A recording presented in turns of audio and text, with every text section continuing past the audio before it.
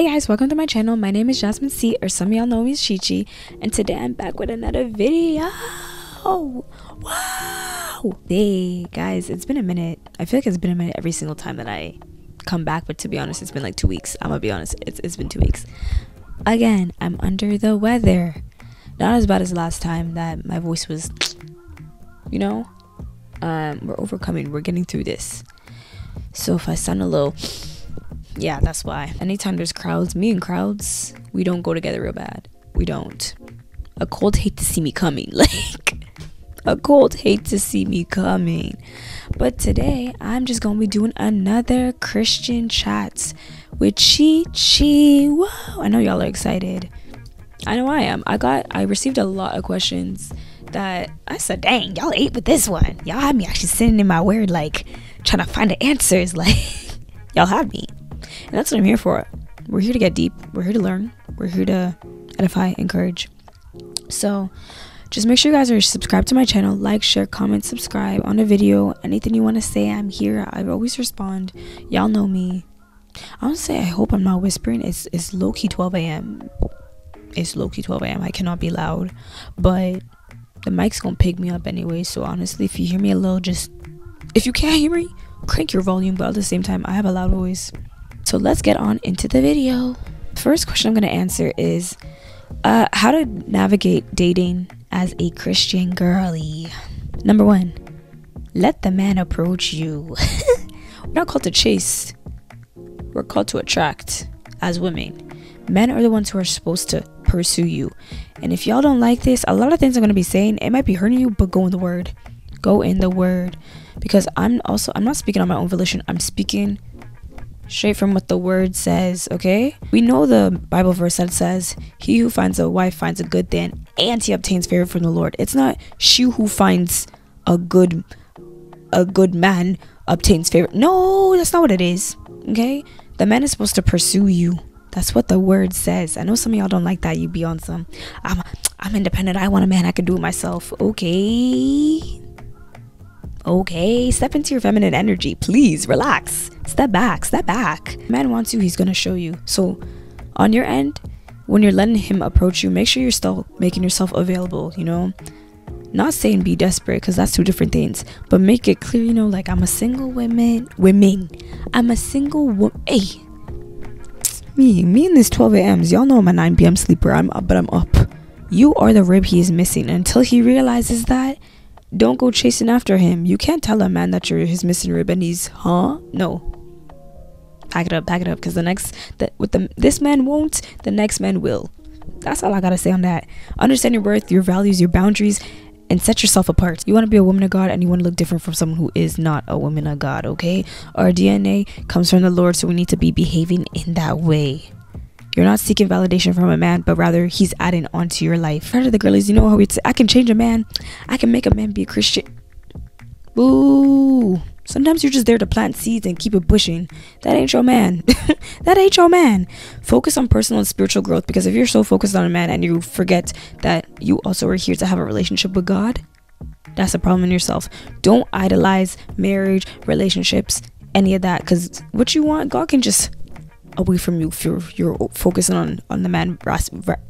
Focus on the man rather than him. So communication, let integrity, communication, and transparency be the focal point of your relationship. Make it very clear you are a woman of God. You want to stick to purity. You want to stick to honesty. You want to stick to whatever your values are. Do not break them, and do not compromise just because you find a man so sweet, so fine. But the Lord's timing is perfect. In his divine timing, everything's gonna come through. The Lord knows the desires of your heart. Navigate, like I said, and how to navigate it. Let the man approach you. Be open and honest, focused on God, so that when he comes, he's adding to your life. He's not taking from it. You're already up here, babes. You're already here, and he's gonna keep elevating you. Cool. Next question. So, do you find yourself conflicted with your appearance, dressing modestly in God's eyes versus wearing provocative or revealing clothing? I'm asking because I hear some women arguing, I wear what I want and that doesn't affect my relationship with God, but others might say otherwise. And if so, where is the line drawn and how do you go about it? Yeah, first part, am I conflicted with my appearance? For me, no. No, not for me. I know what needs to be done every single day. Modesty, it's more than just what you're wearing. It's more about your heart posture, your attitude towards how others see you, and as well what's placed on your heart. When I get dressed every single morning, I'm trying to honor God with my temple, with how I look. Okay, for me, I don't struggle with it that much, because if you know me, 9 times out of 10, I'm in baggy clothes, track pants, hoodies. I'm a streetwear girly down. And if you don't see me in that, I'm giving you soft girl era. There's no in between. But for me, modesty is not something I necessarily struggle with when it comes to like the clothes portion of it, because that's never been like, even when I was in the world type beat outside, that was never my thing. I was never dressing like that, because why would I? But like I said, we all struggle with different things. Just because I don't struggle with modesty don't mean I don't struggle with other things. Like I said, it's more about your posture. I always want to have reverence for the Lord with whatever I'm wearing. I'm not trying to make nobody stumble, but even at the same time, why would I be out here in some let me not clock nobody. I'm not even trying to come for nobody's necks. I'm talking about for me, myself, because that's what I'm answering. For me, myself, am I conflicted? Not at all. You want to honor God, the Holy Spirit, which dwells within us, which is our temple. That's what I just think about. Sometimes it'd be a little bit hard, because it's like, ooh, this one got a little slit here. Ooh, this one got a little backless. Sometimes I can see why it's a little bit. But then at the end of the day, I know, like, I just know, like, if I pray on it and I don't feel comfortable, I'll put it away. I'll wear something else. It's never that serious. But the portion where the women were saying, he said, women saying like, I wear what I want, it don't change my like relationship with God.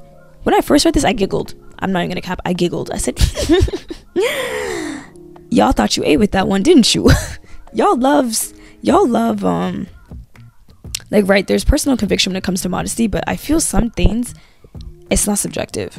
You gonna tell me you can wear skimpy clothes or you can wear nothing, and you're gonna be like, well, God didn't say nothing, like I didn't hear nothing. You grieve in the Holy Spirit to the point where you won't even be able to discern what he's telling you.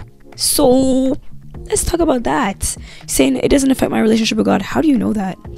Are you close enough to God and in your prayer life to even hear him telling you, maybe I don't want you wearing that, babes, or maybe da da da da da? Because if you keep doing the same thing over and over, when it's something that's so clear that it's a sinful behavior, you're grieving the Holy Spirit. And when you get to that point, you're really not going to be able to hear what's right, what's wrong. What it says in Romans, sometimes so you may be able to discern the good, perfect, and pleasing will of God. What is that? That's Romans. Please, somebody give it to me. Is it Romans 8? Or Romans 12. You guys know what I'm talking about. I will find the verse, but it's Holy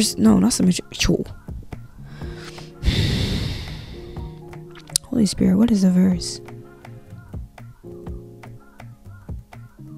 So you may be able to discern the good, perfect, and pleasing will. Romans 12:2. The Lord gave it to me. Let me go on the Bible app to make sure, because y'all not gonna catch me slipping. Honestly, turn to your Bibles though, everybody. We'll go to Romans 12:2, because I know it's Romans 12:2. It took me a minute, but I got there. Do not conform to the pattern of this world, but be transformed by the renewing of your mind. Then you will be able to test and approve what God's will is, his good, pleasing, and perfect will. That's the NIV version. I know I was gonna get there. I just had to lock in. My mind had to lock in. You got to seek for God first. Seek God first. Be in prayer about everything, because once again, modesty is not just what's physically on you, but it's more your inward appearance as well. God looks on the inside. So if you know, I'm about to be stunting in this because I know I look cute, and like, this is my style, and da-da-da-da, that's one thing. But when it's, I'm doing this to turn the eyes of girls, men, everybody, I want you to see what my frame looks like, that's when it's like, who are we really doing this for? What is this really for? Let's really check our intentions behind everything. It's not just about avoiding certain types of clothing, it's the intention behind it. Are we dressing in a way, think about it when you wake up, am I dressing in a way that God's gonna be approving of, or am I drawing too much of the wrong attention towards myself? If you have a problem with modesty, that's where we need to take it to prayer. Because what really is it about modesty that's throwing you off? Is that you feel like you don't have control over what you can wear, because that's not what it is. The closer you get to God, the closer you'll want to behave in mannerisms that he will like. The things that grieves him is the stuff you won't want to partake in, because why would I want to hurt my father? Why would I want to do that to him? I'm trying to get like him. I'm trying to get like you. I'm trying to get like you, Lord. So why would I do something that's going to upset you? And I think that's when you start developing that type of mindset, that it's like, what he don't like, I don't like. A lot of stuff that you're holding on to so tightly that you're like, I don't want to do this, I don't want to do this. You're gonna have, it's gonna just release. It's gonna release. It's not gonna have the stronghold and that bondage it's having on you the way it is. Pray. That's all I gotta say. Pray about that one. Where do we draw the line? Like I said, heart posture. It's prayer. It really does come down to personal conviction, but don't let your flesh win. Let your spirit lead, okay? In every decision you make. And also, yeah, there is a conversation about how Paul denotes how we don't want to be a stumbling block for others, like Romans 14, I believe, Romans 14:13. You know, have those values and beliefs that you don't want others to stumble, but you also, it's more of a, I want to honor my body. Okay, that's the standpoint I take. Next question. This one's deep. This one is deep as well. How to break soul ties. If you don't know what soul ties are, they're deep emotional connections with others that can be unhealthy or unhelpful, and it involves a combination of spiritual and practical applications in order to break. When I sat here, when I got asked that question, I looked and I said, that's a great question, girl. Wouldn't we all like to know? But then I really sat on it and I prayed on it, and I was like, okay, one, it's prayer, it's openness, it's fasting, and it's deliverance to break soul ties. Okay, when it comes to prayer, you need to be able to confess and repent. You need to be so open and honest about what happened that's even making you like have to break those soul ties. We know where soul ties come from, you know, we're all grown here. So like I was saying, prayer, you need to confess and repent. Begin by confessing any sins that isn't making you stay with this soul tie, any unhealthy attachments that God is not approving of. You need to go before the Lord, bow down, and just confess. James 5:16. I'm reading once again. I'm always reading NIV. It says, therefore confess your sins to each other and pray for each other so that you may be healed. In the midst of laying it down before him, ask him for help. Sit down and ask him for help. Pray for wisdom, strength, guidance, and self-control. Self-control is a big one that I feel for the fruit of the spirit that we are lacking in, and that's why we keep returning to our old patterns. Ask God to sever any unhealthy connections that have you running back to that man, have you running back to that shawty when you know you should not be going to that girl's house at 10 p.m, 11 p.m, 12, or even sleeping over at that person's house. Let's get it together. I'm not saying it's easy, but let's get it together. Next, fasting. Fasting is such a powerful thing because you're denying your flesh and feeding your spirit. You're reading the word, you're praying. You have nothing. You're not living off of food, you're living off the word, the bread of life that we need, our daily bread, our manna. It's a powerful way to break free from strongholds that your flesh is winning. Your flesh is winning that battle and is the one charging you forward. When you start denying your flesh, your spirit comes forward, and that's what we need, especially in these, when you have strongholds. That's fleshly things, and it's also spiritual, so you need your spiritual side to start pushing forward and winning the battle. Okay. And in Matthew, I love this verse so much, Matthew 17:21, but this kind does not go out except by prayer and fasting. Sometimes prayer is not enough. It's not enough. You need to deny yourself. And me personally, I love do a dry fast, or do a not Daniel fast. I feel like for these ones you need to be eating nothing, nada. Obviously pray, let the Lord guide you to what type of fast you need to do, okay? But for me, when I really need to be breaking stuff like this, it's dry fast, or it's just no food at all, just water. It's a combination, just water and the Bible. That's all you need. Also, openness. Be open and honest of what you've been through. Don't hide in your shame for what's gone down, and that's why you have a soul tie in the first place. No, you realize, and now you're acknowledging the fact that you won't even break this emotional attachment with that person. That's a big step, because some of us will just sit here and be like, it's fine, I did what I did, so why I should just deal with it, like it is what it is. No, that's what the enemy wants. That's what the enemy wants. He wants you to stay stuck, and he wants you to stay comfortable and just in shame and keep your sins hidden. Don't do it. Don't do it. You need to realize the nature of soul ties and the impact it can have on your life and further relationships. Oh my gosh, let me talk about how this really got me. A pastor's wife, when we went to like this church retreat, she spoke about soul ties, how if you go to the altar, like when you're gonna go get married and you both have had soul ties, you've both been in past relationships, sexual relations with other people prior to your engagement, when you go to the altar, you're not only bringing your future wife and your future husbands, like the couple, it's not just the two of you. Get this, and this was crazy. My mind was, I was gagged. I was appalled. And I said, oh. So it's like, imagine the man. Let's say his name is, let me use a name that's so uncommon. Let's say his name is Louis, okay? So his name is Louis, and the girl's name is, I'm looking at my books, Joan. Louis and Joan, okay? So Louis and Joan are getting together, okay? Louis, past relations. Louis has had, look for another name. Louis has been with Joanna. And he's been with, and Caitlin, and Joanna had depression. Caitlin had anxiety. Soraya had anger management problems, right? Because all the girls he's been with have now attached themselves to his soul, which is the soul tie. He's bringing that to this girl. Okay, and this girlie, let's say she's been with a man that's been abusive and manipulative and a narcissist. She's bringing those spirits to him. Now we're linking up at the altar, and now we're all linked up with 9 of us together. Ain't that the tea? When you just wanted to marry this one, but you're actually marrying this one and all their past attachments because they didn't get delivered from it before. Clock it.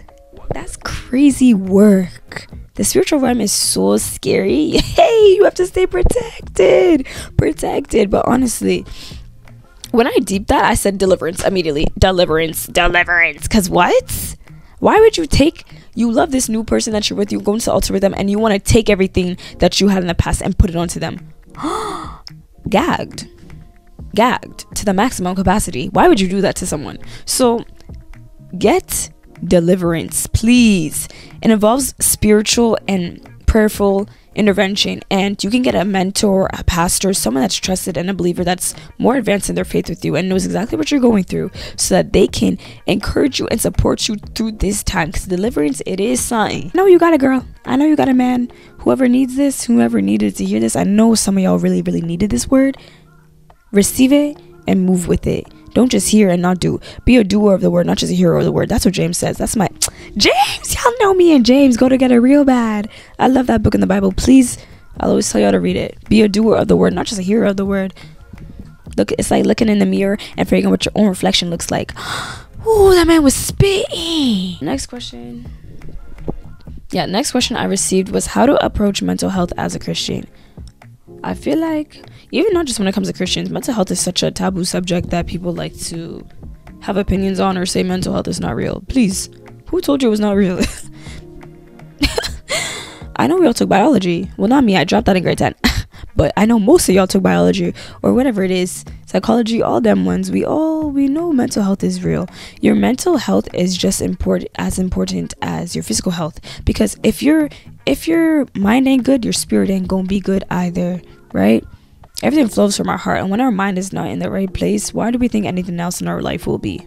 So number 1, you need to acknowledge what the Bible says, that we are made in God's image. Genesis 1:27, which means that our minds, our souls, our bodies, our mental health, all of that is a part of that. We are to seek God in prayer. Philippians 4:6-7, it says, it encourages us to bring all of our anxieties to God and remain in prayer. Prayer warriors, stand up. And if you're not a prayer warrior, we'll get you there. Because the more you focus on negative things is the more, that's all you, like, if all you're focused on is like being stressed, being angry, being anxious, being depressed, yeah, everything in your life is going to manifest in that way, because that's all your mind is on. It doesn't know anything better. Start thinking pure, honest, valuable, noble thoughts. Philippians also says that, Philippians 4:12 verse 4:8. It's 4:8. So finally, brothers and sisters, whatever is true, whatever is noble, whatever is right, whatever is pure, whatever is lovely, whatever is admirable, if anything is excellent or praiseworthy, think about such things, right? Focus your mind on positive things. I'm not saying be one of those people who are happy all the time, okay, but find joy, because there's a difference. Find joy in Christ, because that's a different thing with your mental health. It's something that just, it'll change the way you start moving in life, even when things aren't the best. You need to rely on scripture for comfort and guidance. The Bible demonstrates how many people we know went through mental health struggles. Whoever says people in the Bible are not struggling is a liar. I don't know what Bible they're reading, but the one I read, we have Solomon, who was reading Ecclesiastes. That brother was fighting. King David was fighting. Elijah was battling. Like, this is not something, and these are men, because a lot of us like to say mental health, oh, it's just women, or mental health, men don't. I'm speaking on men specifically for that reason, so you're able to know, like, it's not just the girlies. Also, if it's at that point where professional help is needed, do not be ashamed. Like, the Bible even says in Proverbs 11:14, where there is no guidance, a people falls, but in an abundance of counselors there is safety. There's no shame in consulting a therapist or a counselor, especially the ones who are biblical based, faith based. They will have the same values and morals as you, and they'll be able to take you through what you're embarking on in a professional mannerism. So if you don't want someone at church knowing, or you don't feel comfortable with your family, go to someone that's really not even in the picture, because they're gonna have that fiduciary duty, because I'm a law girly, to do what they gotta do to do the best they can for you. So I'm gonna say embrace grace. It's important to know that you, as a Christian, if you are feeling those types of emotions, like you're sad, you're depressed, you're anxious, any of those negative emotions, to know, once again, you're not alone, but also that doesn't make you a bad Christian at all. You are human. Let's remember that. Yes, we are spiritual beings, but we are also human. Okay, Paul even speaks about in Romans how, in 2 Corinthians 12:9, but he said to me, my grace is sufficient for you, for my power is made perfect in weakness. So just embrace your journey, embrace grace, and know that God's by your side. God is always doing what he has to do, and when you're weak, he is strong. We must decrease so that he can increase, and he can be given all the glory in the end of it all. The verse, and that's what's really been holding me recently, the whole Romans 8:18. I consider that our present sufferings are not worth comparing with the glory that will be revealed in us. For the creation waits in eager expectation for the children of God to be revealed. So 18-19, but 18 really specifically. What's going on? Just know the joy that's going to come is going to hit. It's going to hit. So don't dwell. Really, don't dwell. I know for women it's hard. We like to dwell and ruminate in our emotions. I get that. I'm one of those girlies. I'm who I'm speaking about. But it's important. Don't dwell. Keep going. Keep going. Or one of my favorite verses, especially when it comes to anxiety, for the anxious girlies out there, which do not receive that. Do not receive that. You're not anxious at all. Please. You're not. Cast all your anxieties on him, because he cares about you. 1 Peter. But the verse specifically where it speaks about, it's in Luke, and it speaks on how many of you by worrying can add an hour to your life. None of us can. Clock it. When I read that the first time, I said, oh, you don't have to clock me that badly. Like, why would you say something like that? But yeah, we can't add hours onto our life by worrying, so why waste your time doing something? Do something more productive with your life. Go pray, go fast, go eat, go do something, because worrying, it's not changing anything in your life now, is it? It's just making it worse. How do you deal with judgment from others about your beliefs?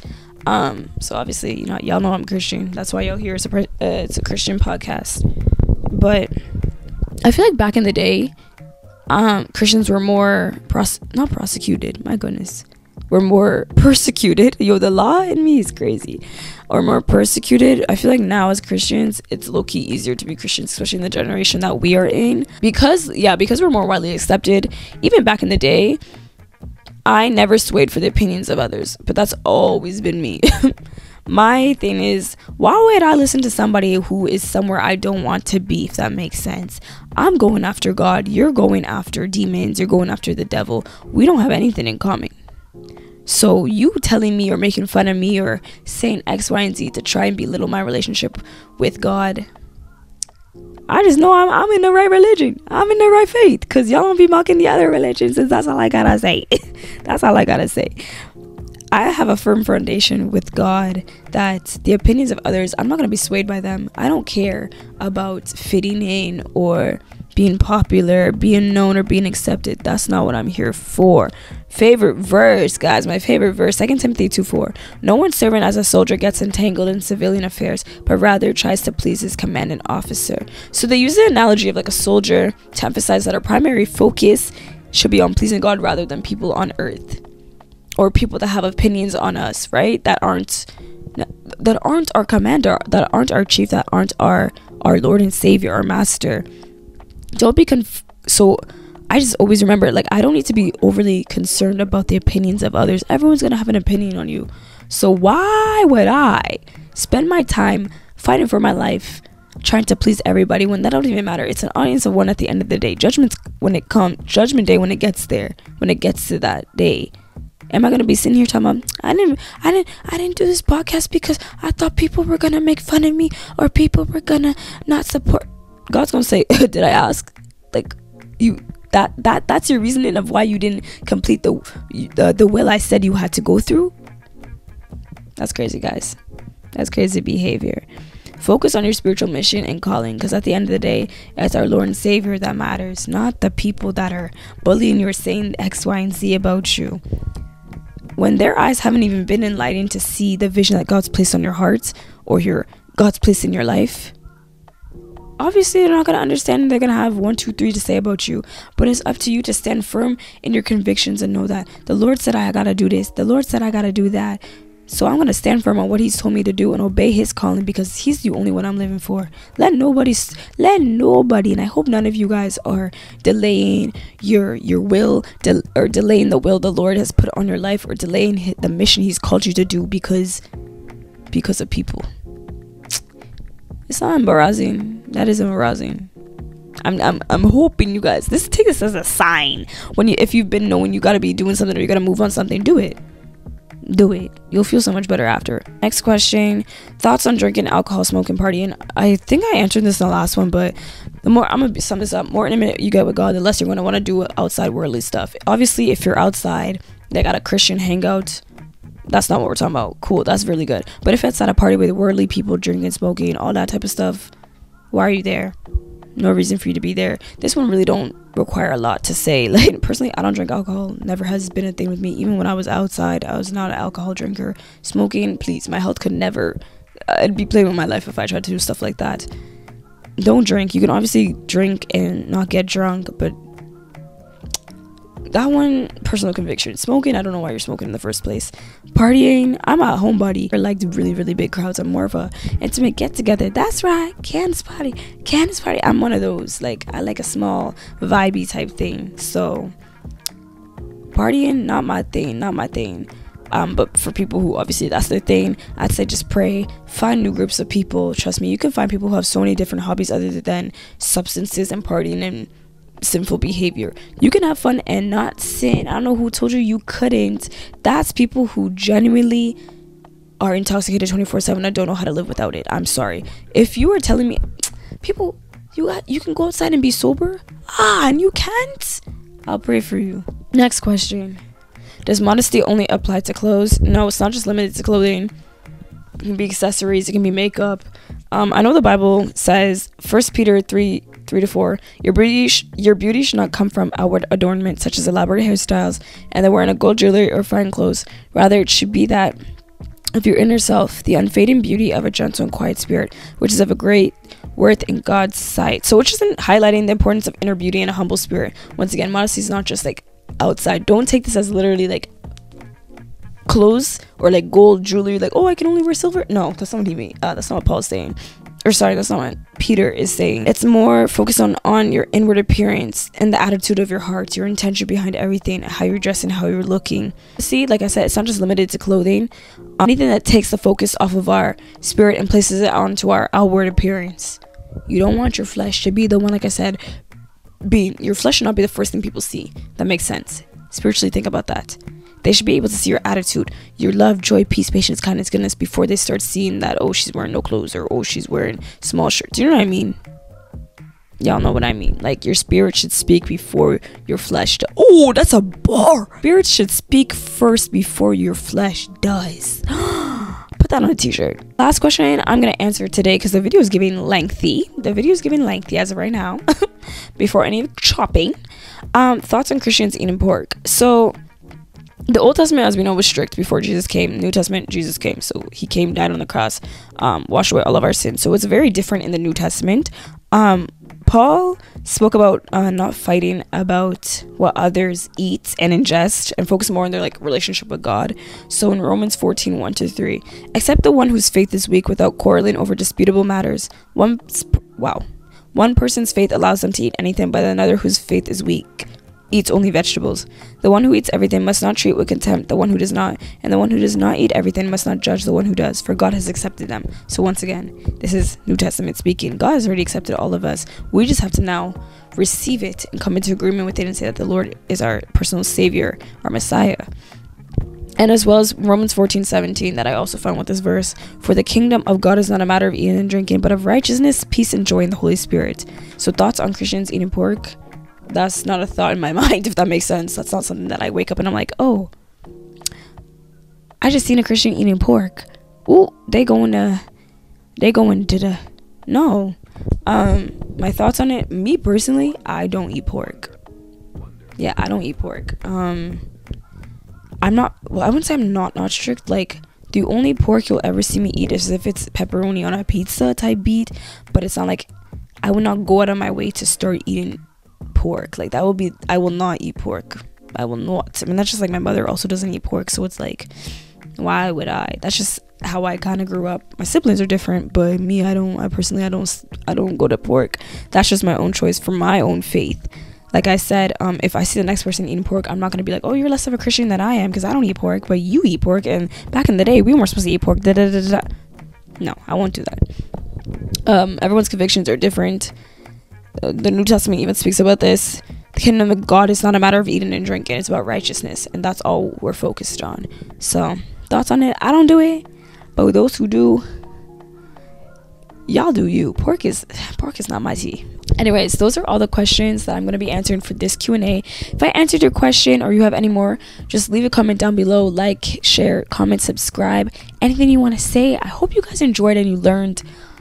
You got advice, you got counseling for things you needed, or maybe it was a word that you heard and then you said, dang, like, I needed to hear that type beat. Like, I'm always here. Like I said, the form down below for the salvation prayer, and also if you have any prayer requests, I'm here. I'm always gonna pray for every single one of y'all that are watching across the screen. I can't wait to see y'all guys in the next video. Hopefully I will not be sick by that point, because my goodness, every other video you could probably hear by the end of this one that my voice is really giving out at 1 a.m. But I will see you guys in the next one, and just remember, your story is still being written and there's beauty yet to unfold. Mwah.